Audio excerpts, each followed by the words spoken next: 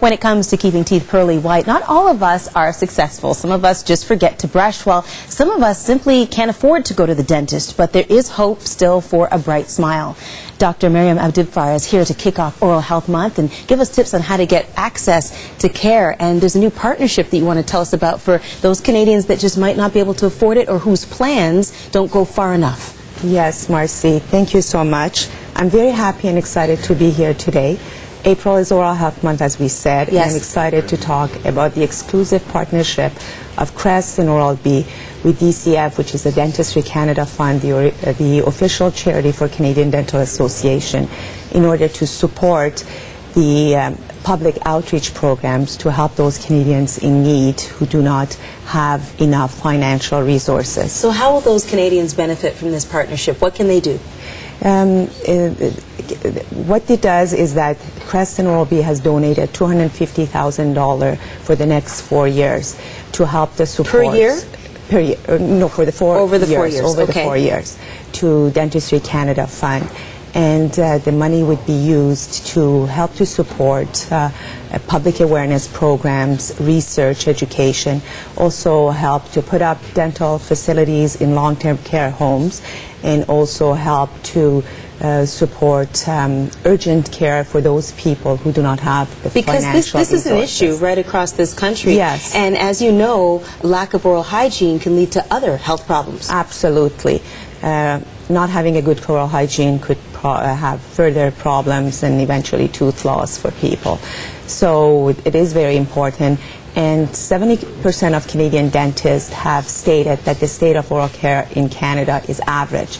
Good, but not great. So there's always some improvement to be done. So what about those who just can't make it to the dentist? There are some tips that people can do on a daily basis that can help them along, so when they finally get there, that they're not in as bad shape as they could be. I always recommend to my patient that eating well, having a healthy lifestyle is very important, along with having a great oral care regimen at home. Which foods are particularly important?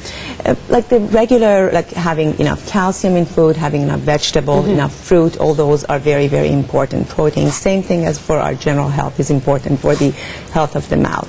And having a great oral care regimen at home is very, very necessary. What I mean by that, I recommend my patient to have a great toothbrush, either power brush, for example, such as the newest innovation of Oral-B Triumph Smart Guide, which has a digital screen that helps the patient. It's pretty high tech. Yeah, it's very good, and it's like having a dentist at home. It guides you through the process of brushing.